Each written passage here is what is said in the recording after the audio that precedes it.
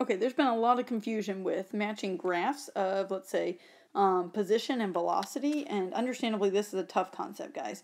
So let's see if we can talk through these. These graphs may look familiar. This is in fact from our matching activity, so this might just be a good recap for you of what you got to by the end of that class period of kind of struggling through this.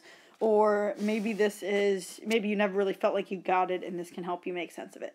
Okay, so I'm going to go ahead and show 6 graphs on my screen here, and the first 3 are position graphs. This first row, position graphs, and then the second row are velocity graphs, and we're going to try to match them. So each position graph has one velocity graph that corresponds with it. So you really need to be able to go back and forth both ways. So I guess I'll talk through maybe the first one way and then kind of switch it up so that you can hear how I think when I go both ways. So I really think of this in terms of, you've got to remember what the derivative is. If the velocity is the derivative of the position, then we have to be thinking that our slope of our position graph, because derivative is slopes, is our velocity graph. So the first way I start this is I just generalize. Like in our first graph here, it is going down the entire time. It changes how it's going down because my slope is steeper, let's say right here, than it is right here where it's a less steep. And there, wait, it goes to like 0 for an instant, and then it's like back to getting steeper if I'm thinking kind of like the tangent line at a point. But it's going down the entire time. So I'm not looking for a velocity graph that goes down. I'm looking for a velocity graph where all of my velocity values, all of my y values, because the graph is plotting the slope at each point, are below the x-axis. So I'm just going to generally look for, I'm going to look for my x-axis. So my x-axis, it looks like, is right here. And I want to be, let's get it right on there. I want to be below the x-axis. So that wouldn't work because I have this piece right here where I'm above the x-axis. This would correspond with a downward slope on my position because my velocity values are negative. My slopes are all negative. This would also be negative, but I've got positive velocity from 1 to 3 in this velocity graph, which means that my function would have to be increasing in some way between 1 and 3, which doesn't happen on that graph. So maybe you're already looking and seeing that the second graph here, I'm just looking right here and seeing that that graph is generally increasing from 1 to 3, which is matching up with my velocity values of greater than 0 from 1 to 3. On this graph down here, okay? And then let's see if it matches with the others. We said that it's decreasing means that my velocity would be negative, and then decreasing here, velocity negative. So right now, I'm saying that we've got a pretty good match going, I think, between these two. Position graph 8 and velocity graph 5. Okay, now I digressed from the first one. We were looking for velocity all negative. Maybe you're already looking at that bottom row and noticing that this one also has both positive velocity from 0 to 2 and negative velocity from 2 to 4. I was looking for all negative. We'll jump over to this last graph, and there we go. There's my all negative velocity. I'm below the x-axis for the entire interval from 0 to 4, which means my graph is decreasing for the entire time. So I'm putting this one, that last velocity graph, with my first position graph. And that leaves only one match, but let's look through it. So maybe I'll go from velocity to position this time, because we've already identified that our velocity is negative. Whoops, I'm looking at the middle graph here. Velocity is positive. I'm above the x-axis from 0 to 2, which means that my graph should be increasing from 0 to 2. So if you take a look at this last one, do you see that I'm generally increasing? And right now I'm not worried about how I'm increasing. The graph is going up, which means I have positive slopes all the way from 0 to 2. And then if I go from 2 to 4, well, there it is going down, which indicates that I'd have a negative velocity right here. Okay, so hopefully that makes a little more sense. Let's get a little more into it. I've got 2 more practice little sets for you, and I think they're going to help us work out the details. So let's talk about the details. In other words, if we look at the first 2, again, I've got position graphs in the first row and velocity in the second row. We're going to try to match. If I look at the first 2, I'm going to notice that the position graphs, the position is increasing from 0 to 2 and increasing from 0 to 2. So both of them should have positive velocity. Well, there we go. Positive velocity above my x-axis from 0 to 2. Now if I look at the rest of it, decreasing, decreasing, negative velocity, negative velocity. So that's actually not enough for me to look at just that and figure out between these two, because it appears that either velocity graph could match with either position graph, looking at just positives and negatives.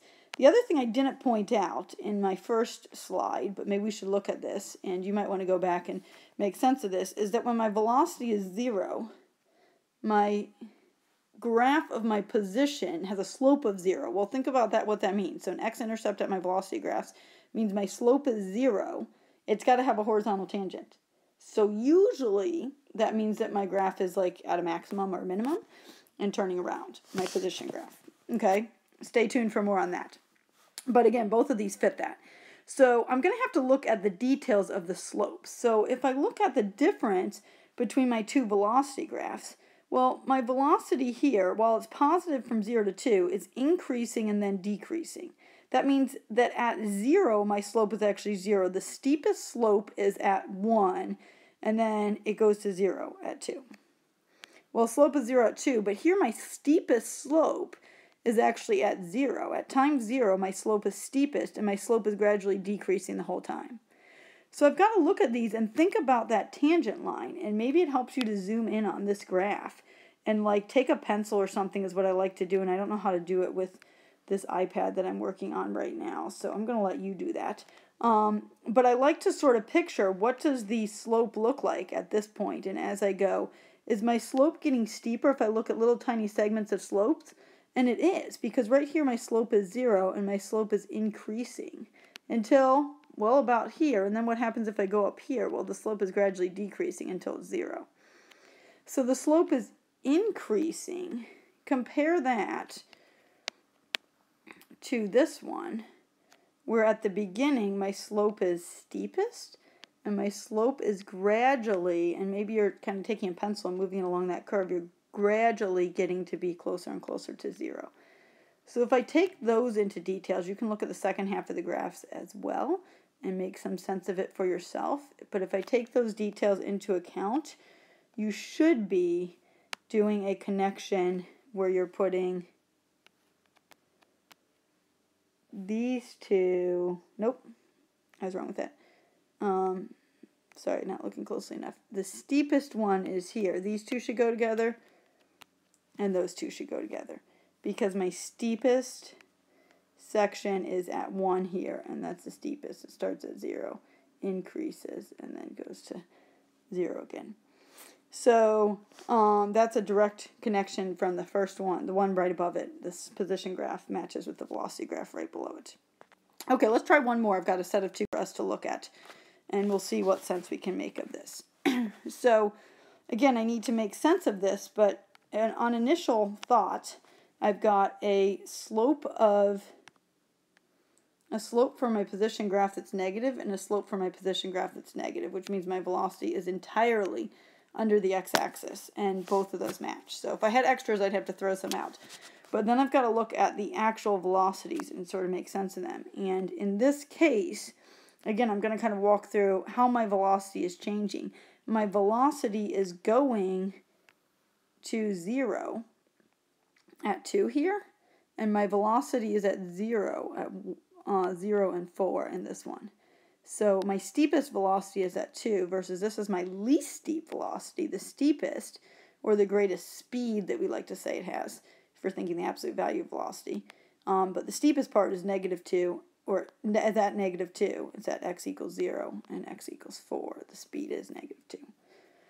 So that would be right here. Is that steeper, or is this the steepest? Because that's the difference between these two velocity graphs. And it appears that the steepest part actually is right here, and my velocity goes to 0. So there's my 0 and my steepest sections. Versus this one, I think the steepest is right here. If you look at the beginning and the end, the velocity is pretty close to 0, and then it gets steeper. So there's my velocities of 0, and there's my steepest velocity here because it's -2. My steepest part of my position graph because it's the greatest speed, which means the most negative number in this case since I'm looking at a velocity graph. I'm not sure if that makes any sense. I hope that helps a little bit because I know that we've had some struggles. I'd encourage you to go to the Google Doc that I shared with you. There's a great resource where you get to match position and velocity graphs. Really, really good practice for you. It doesn't say specifically that we're talking about position and velocity. It tells you you're matching a function to its derivative. So put it in context if it helps you. But it's really great practice. They give you 4 at a time of each to try to match.